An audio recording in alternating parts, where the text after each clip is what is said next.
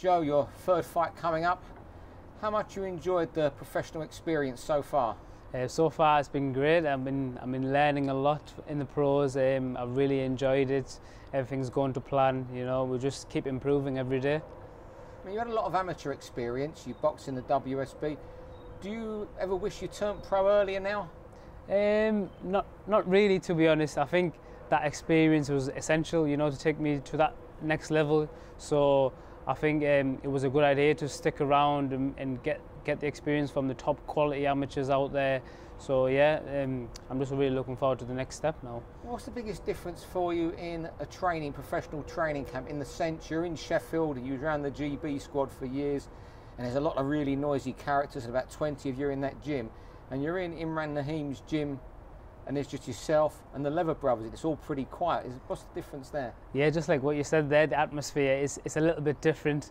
But I think the biggest difference is maybe we train for 6 to 8 weeks for one particular fight, whereas on the amateur scene it was, you know, you train, you be in shape all year round, and you could be boxing in 2 weeks time, you get noticed, or you're going to Germany, you're going Finland, you're going this place, so you have to always be in shape. So I think that's the biggest difference. What's that like for your body, having to, you know, let it go a little bit because you're not in the gym as much as what you might have been in the amateurs? It's a lot easier, definitely. It's a lot easier, a lot more enjoyable, I'd say. You know, we can relax a little bit more, but then obviously when it's time to get down to work, we do have to put the work in 100%.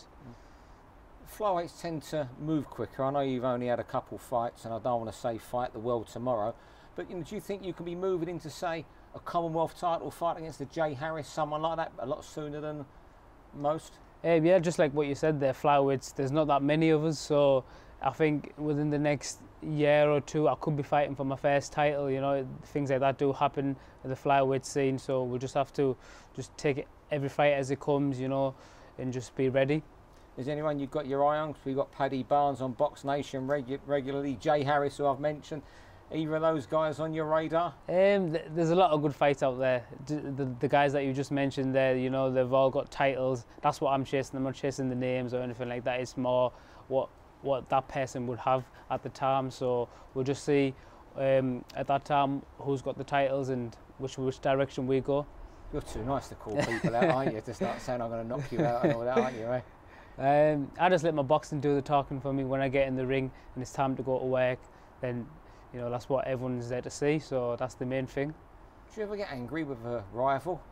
Like you said, I think I'm too nice, but when it gets down to it, you know, when we get in the ring, it's just me and that guy, so I have to really put in the work.